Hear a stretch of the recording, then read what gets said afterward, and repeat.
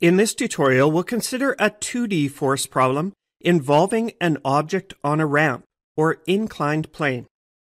Our example, a 100 kilogram box is released on a 30-degree ramp. The coefficient of kinetic friction between the box and the ramp is 0.30.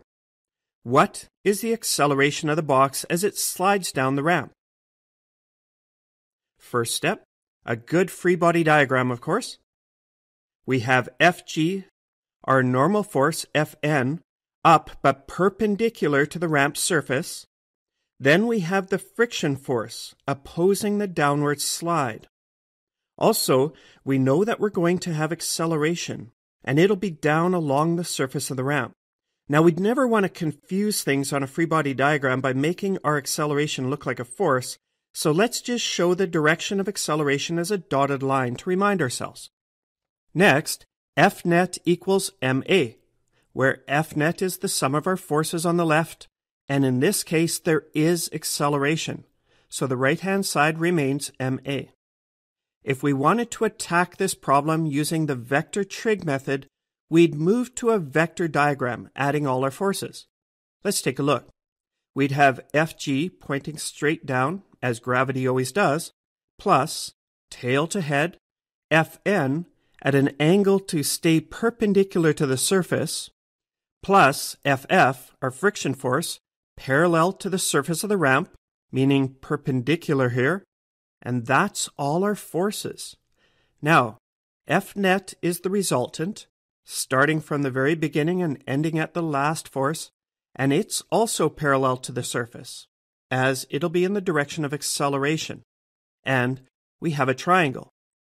Certainly, we could do some geometry to establish angles and then some fancy trig and arrive at an answer this way, without too much trouble. Given that, I find that most people would be more comfortable solving this problem using the component method. So let's switch and dig into that. If we're going to solve this using components, then we're going to have to establish our axes, x and y. In our previous problems, we used horizontal and vertical axes mostly, as this was most convenient. Really, the choice of axes is totally up to you, but if you're strategic, you can minimize the number of components that you have to calculate, making things easier. For instance, if we went for horizontal and vertical axes here, let's consider which forces we'd have to break into components. Fn?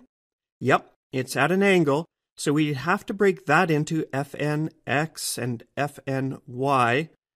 And let's see, Ff, our friction force, it's at an angle as well, so we'd have to break that into Ffx and Ffy. Fg, well, yeah, we have one force that we wouldn't have to break down, as it's always down towards the center of the Earth. But then, we notice that when we solve it all, our resultant is going to be at an angle too. See the direction of acceleration? That's the direction of F net. So we'll end up with a F net x and an F net y, and we'd have to combine those at the end to get our F net along the ramp. So this starts to look pretty messy, and we wonder how we can make this simpler. Well, if we adjusted the axes to be parallel and perpendicular to the ramp, let's consider that option.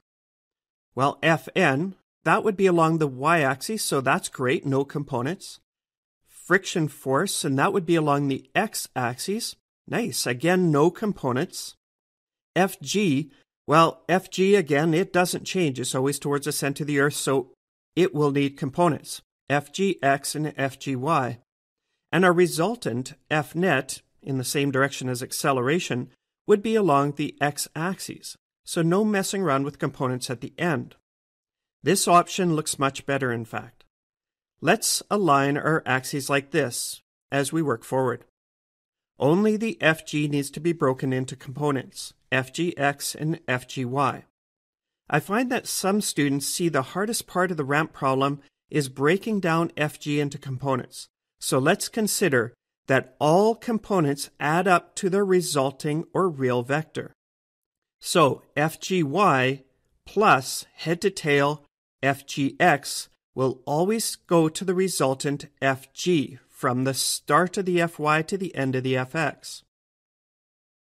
Considering the y direction, F net y equals may. The forces in our y direction on the left include Fn, our normal force going up, positive, and Fgy, going down, negative.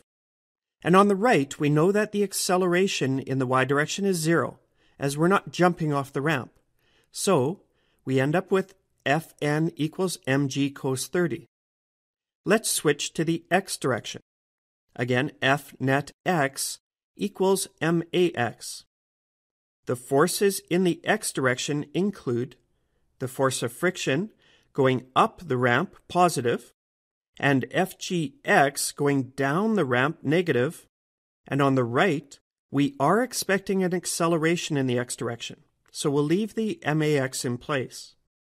So, mu Fn minus Fg sine 30 equals max. Some people would be tempted to replace Fn at this point with mg, but that would be wrong on a ramp problem, as proven in our y direction. Fn equals mg cos 30. So let's substitute that in. And rearranging for ax, we see that the masses actually cancel out. True, that the bigger the mass, the greater the gravitational force pulling it down the ramp, but also the bigger the mass, the greater the force of friction, and they balance each other out. The acceleration of the box would simply be dependent on the angle of the ramp and the coefficient of friction. At 30 degrees, and with mu being 0.30, the acceleration turns out to be negative 2.4 meters per second squared. Why the negative?